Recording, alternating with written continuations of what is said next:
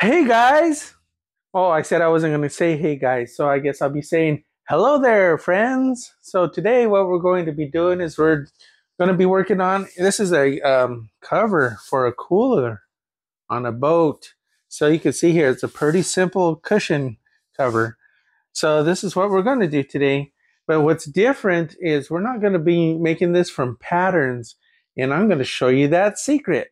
Or let's just say that a different method or technique.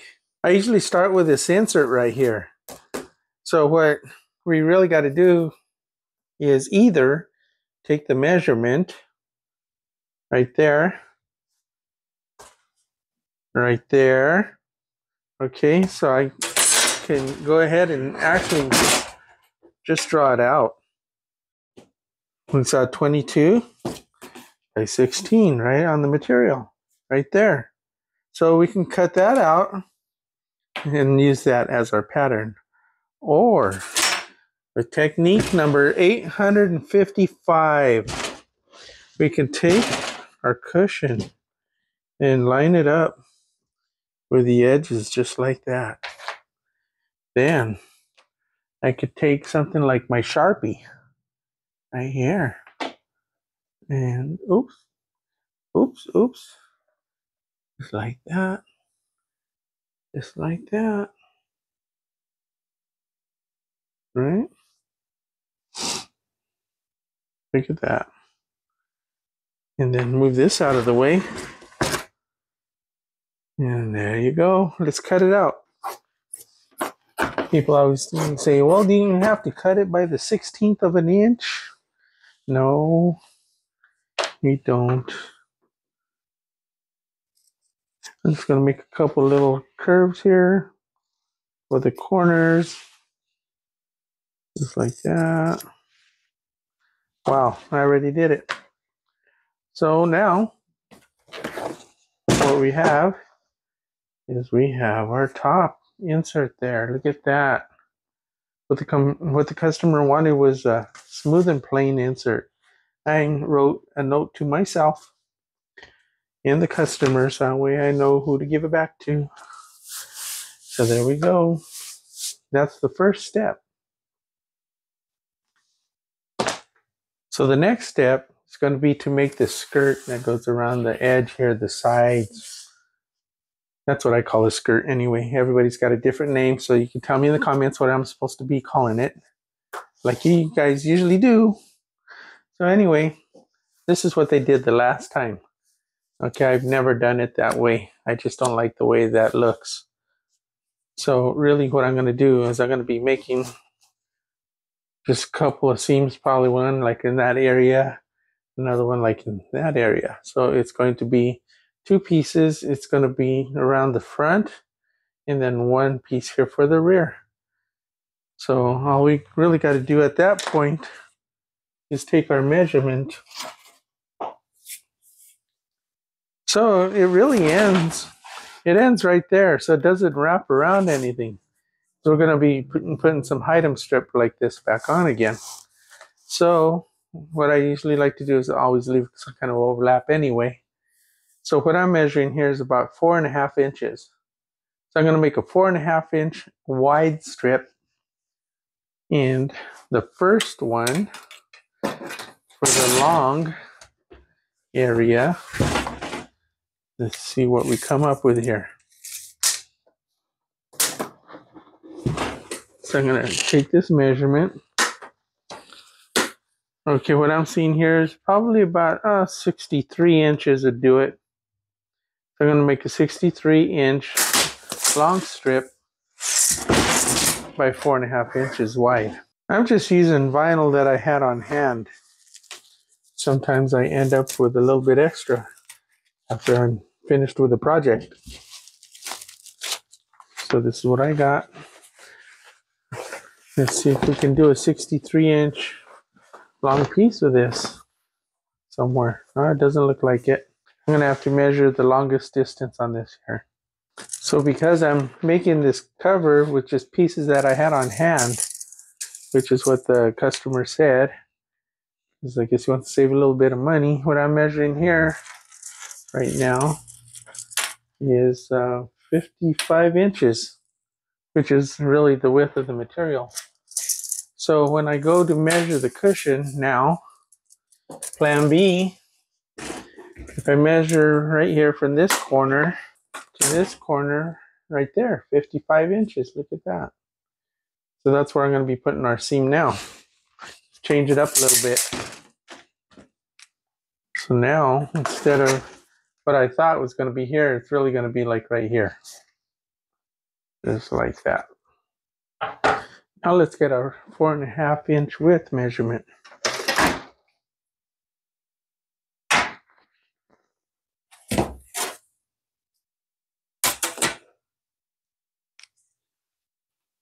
That's a good place to start. 4.5. Now I know there's going to be some guys out there that are going to say, why are you using a Sharpie? Because a Sharpie is going to bleed through that vinyl. And you know what? I don't mark anywhere where the vinyl is going to be, where it's going to bleed through the vinyl and be seen. These are just lines on the edge that I'm cutting. So don't get too excited. You know, you can't use white chalk or a white China marker on white vinyl. It doesn't show up very well. Just like that.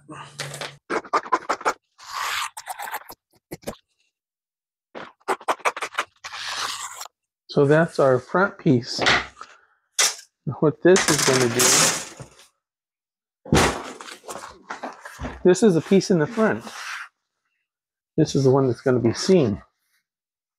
So that's what that's going to look like right there. So now we need a piece for the welt or beading. Some people call it beading. Professionally, I know it is welt.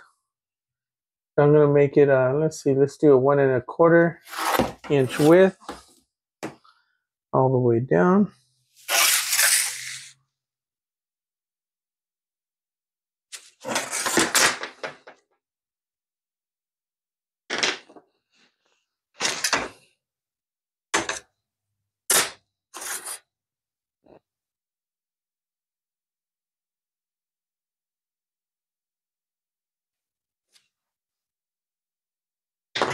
For those of you that doubt that we're not going to have any bleeding of Sharpie, when you see the end product, you're gonna probably agree with me then at that point that you don't see any blue anywhere. Blue Sharpie. I usually use black, but I just grabbed the closest thing I can reach.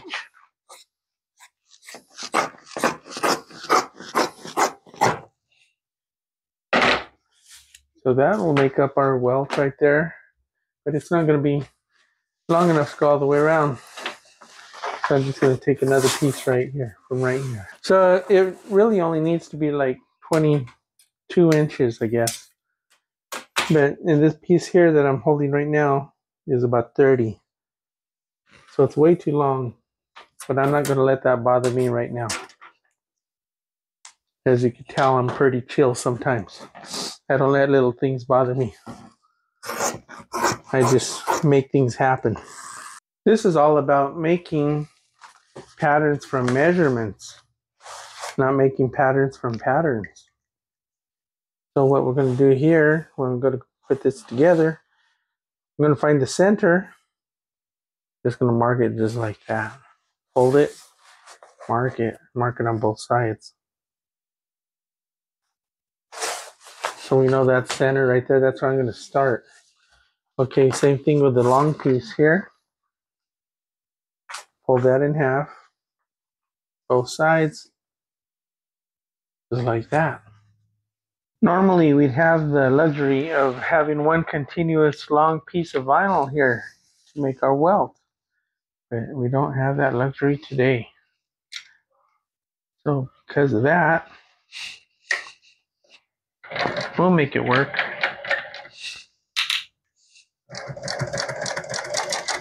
So for you guys that call it beading, this is how I order it. I order it as welt. So this is welt insert. Okay. So those of you that are experienced are going to say, well, I already know that. But, you know, what we have here is a welt foot, and you can see the curve right here. What that is, that's a guide. It's a welt foot, or I guess if you want to call it beading. So anyway, what that is the welt feeds underneath there like that, and it's a guide for the welt. That's why it's called a welt foot. It's not called a beading foot, I don't think, unless if that's what you call it. But, you know, there's some people that are tuning in for the first time that they're learning. So, you know, we're going to teach, right? You know, you had to learn that yourself at some point. I get a lot of comments about what size welt I'm using. If you saw earlier, what you saw was a 4/32 welt insert.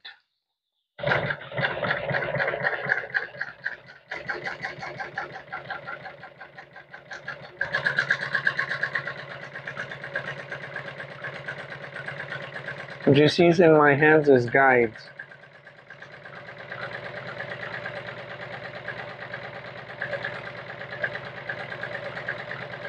I guess it takes a little bit of practice. But you know what? When you're doing your learning, there, my friends, is welt. Look at that. Now all we have left to do is just to put all the pieces together.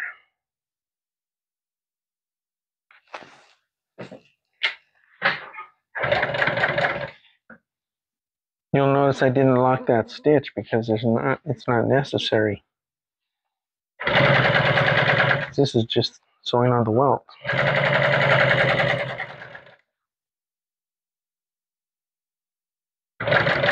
Or beading.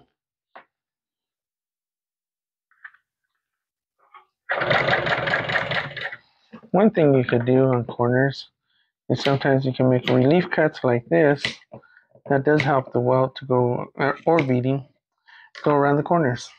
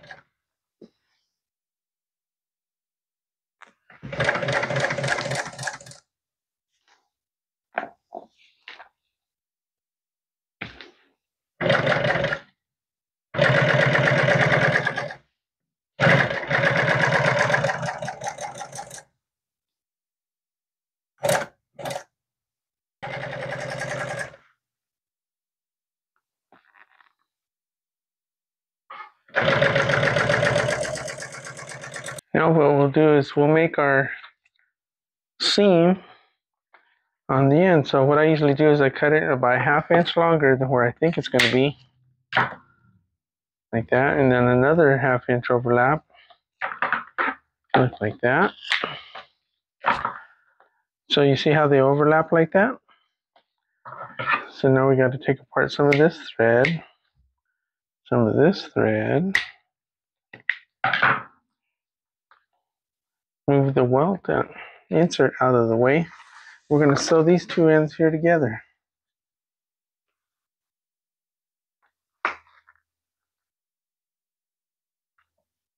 Let me know if I'm going a little bit too fast for you, okay? I'll slow it down.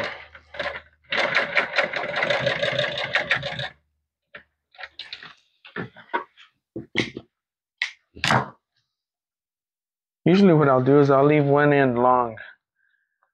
One end of this welt insert long, and I'll trim the other one short. Okay, we'll move this here out of the way.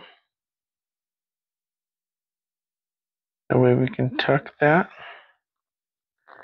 like that. Fold it over.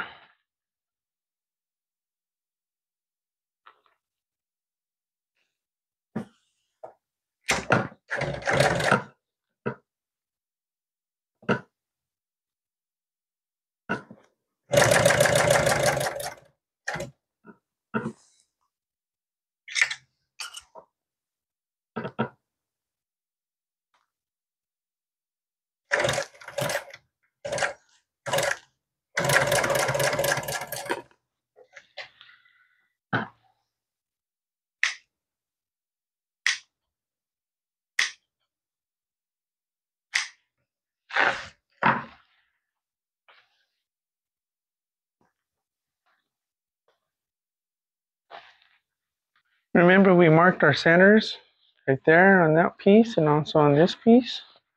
Now it's time to put these together. So we'll match our markings right here. Put those together. Remember, the welt foot uses that welt as a guide. Okay, I just did a lock stitch because we're putting the main pieces together. So we'll start from the center, work our way out.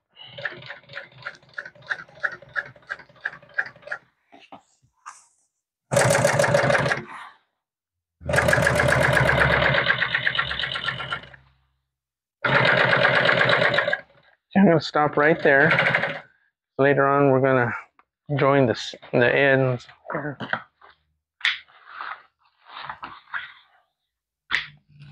Okay, we got that side. So now what we do is we flip everything over. Start from the center again. You don't have to lock this one because it's already locked there.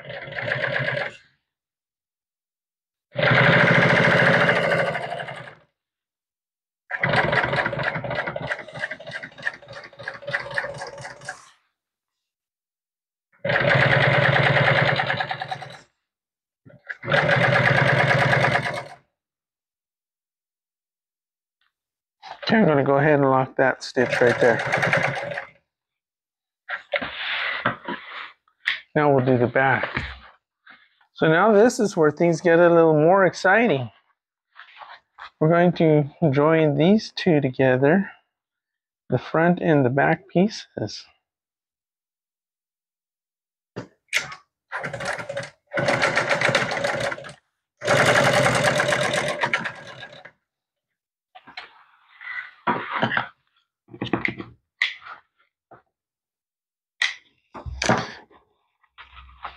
See that right there? So it's this point where we can either leave it like that or we can do a top stitch. So, you know what? Let's give him a little bit extra, more than what he was expecting. Let's go ahead and do a top stitch on here for him.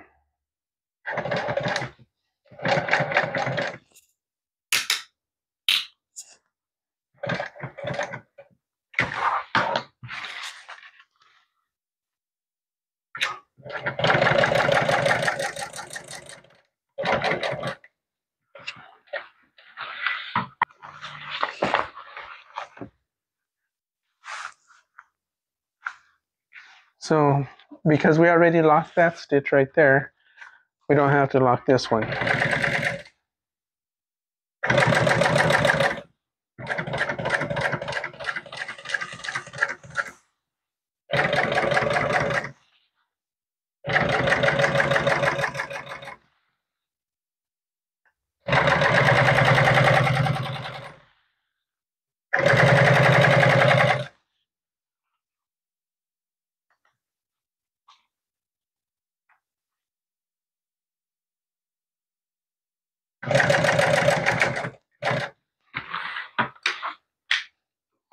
So just like we did on that welt, what we do is we see that that corner's right there.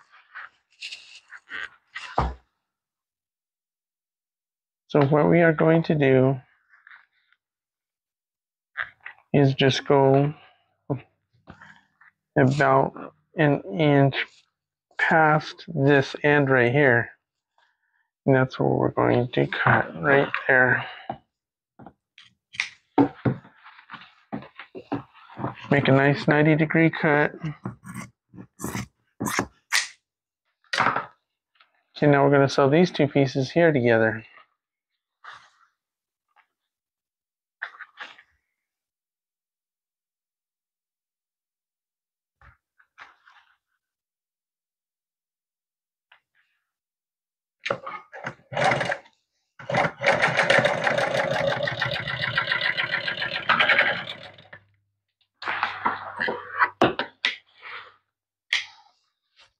We'll do a nice top stitch for him, just like we did on the other side.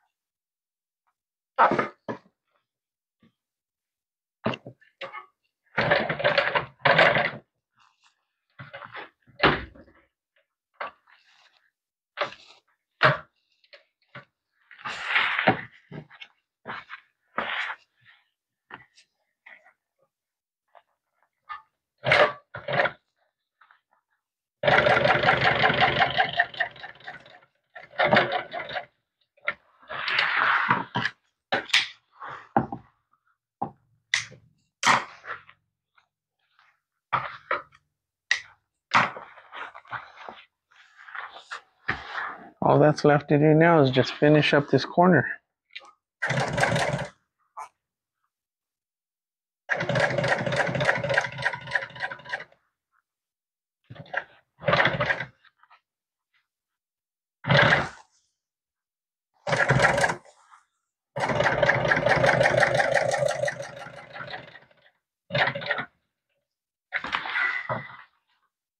And there we go. I think we're done. Are we done? Did we just make a cover without using patterns? So we did it with measurements. Let's check it out.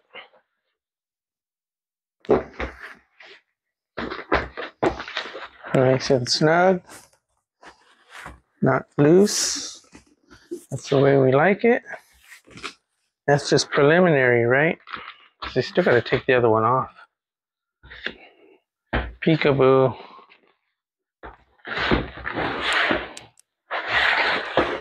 My smoking hot wife wanted to help me here in the shop.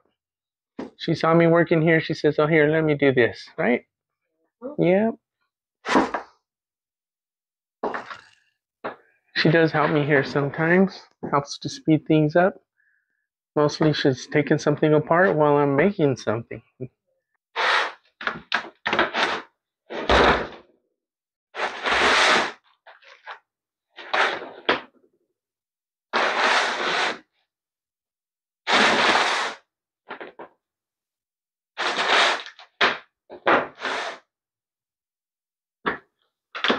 Now she's demonstrating technique number 832. Okay, this is a much quicker, speedier way of getting things done. And she's going to show you how it's done. Instead of spending all that time taking out the staples.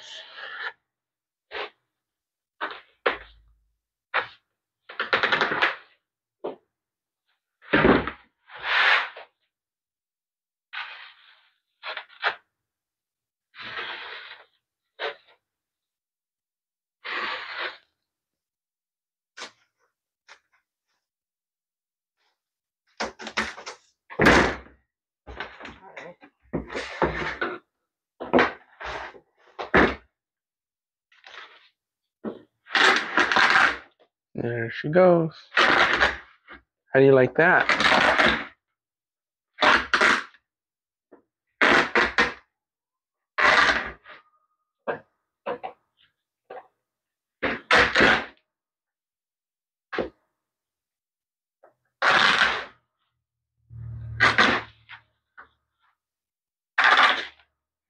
Just like that. Now it's time to just put everything together.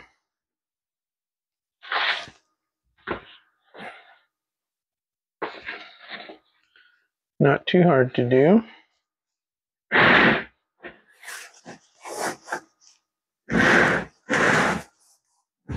So you can see what I do is I usually take my hand like this and I put my hand in the corner and then just roll it. So usually what I'll do is I'll secure 4 corners first.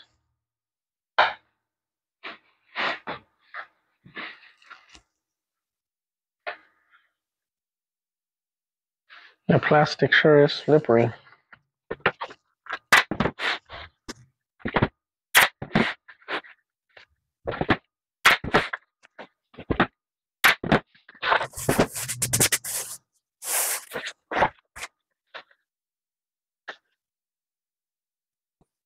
One thing I like to do is to turn the welt. Make sure that the back side of this welt is all facing the same direction. So the best of your ability, just get in there and turn it. There we go. See, because if it's turned the other way, it's going to start looking like waves. We don't want that.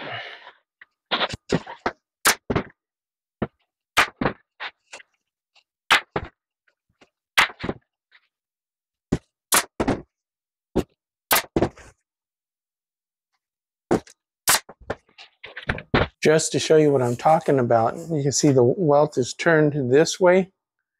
We need it to be turned down this way. See that right there? Let's see what happens when I turn it.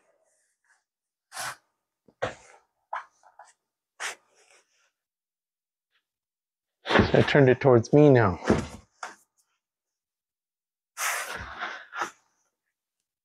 Look at that. Now we have extra material here to trim off. So we'll cut that excess off. That's why I always leave the material just a little bit long. It's always better to trim something off later than to come up too short in the beginning.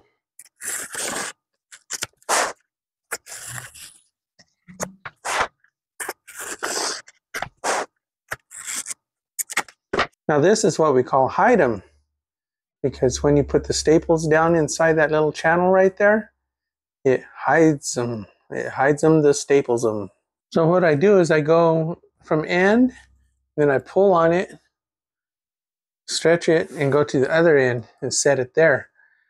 Because the reason I do that is because if you started here and just started stapling down the line like this, it could start looking like the Dixie Highway, like that. And we don't want that. So what we do is just pull it straight, set it where you want it, and then we'll put a staple right there.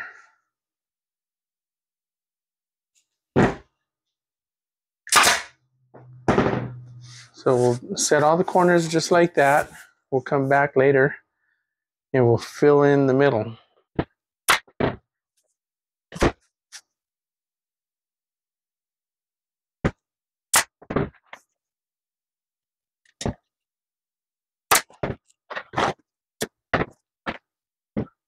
One thing I do to make life easier is before I took off the hinges, I marked here with the white China marker where the hinges used to be. And I know that there's 2 screws there. So I take a peek under there and I can see the hole for the screw.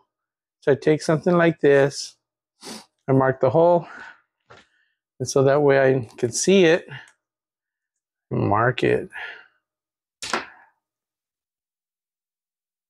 Right there. Mark it. So now I know that that's where that hinge goes.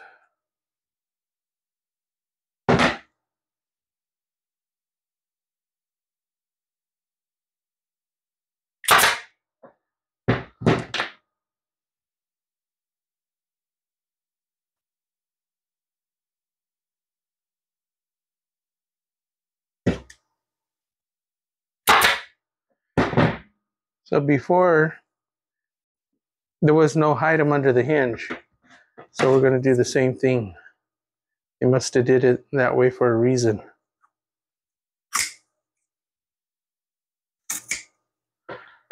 Okay.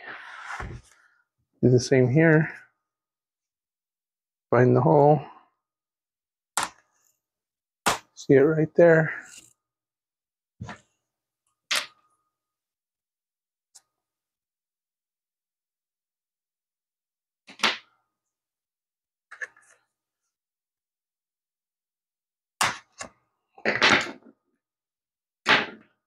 This way, when I go to put the hinges on, there's no guessing.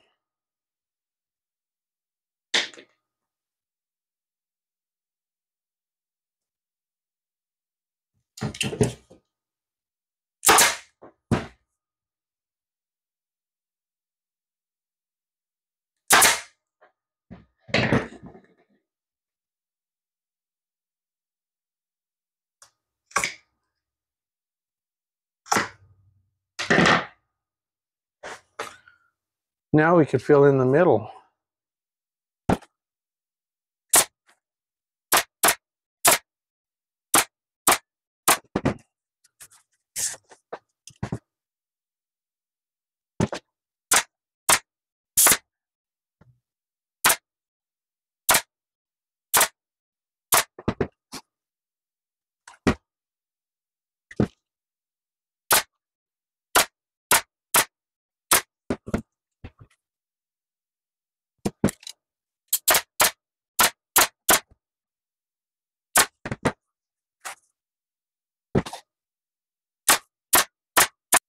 Okay, let's put the hinges on.